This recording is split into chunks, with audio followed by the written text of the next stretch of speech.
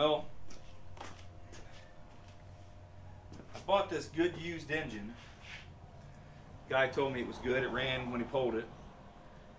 Bought this for my little 2001 Jeep I bought as a project. And as you can see by the mess on the floor, when I was twisting and turning, it started pouring out water. So I went from an engine that ran poorly, had a knock in it, to an engine full of water. So in the next week we are going to tear it completely apart, send the head out, have it redone, clean up the block, hone out the cylinders because the cylinders are all rusted. Hopefully it doesn't need bored, and put it back together.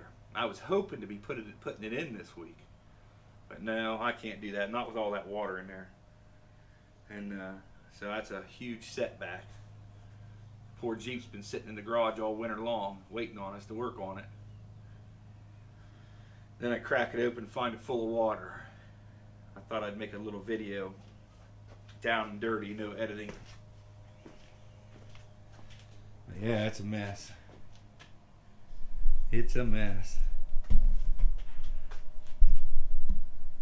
Yep, it's nasty. Pure water. Hardly any oil. It turns over, rotates by hand, but it's full of water.